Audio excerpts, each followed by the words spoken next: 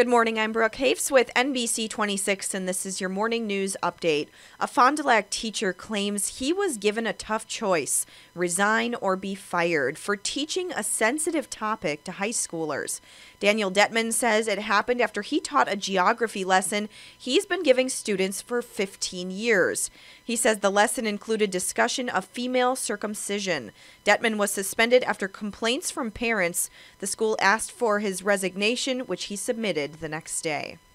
The Children's Museum of Green Bay is celebrating its grand opening this week. They've moved to a new location out by Bay Beach. This week they have all fun-themed activities. Here's your NBC26 Storm Shield forecast. Couple widely scattered showers or a thunderstorm today, not an all-day thing, high of 74. For tonight, any isolated shower storm ends early, low of 53. For your Wednesday, partly to mostly cloudy, maybe an isolated afternoon shower, high of 70, but most of the day is going to be fine. Wednesday night, partly cloudy and 52. Thursday, partly cloudy and 73.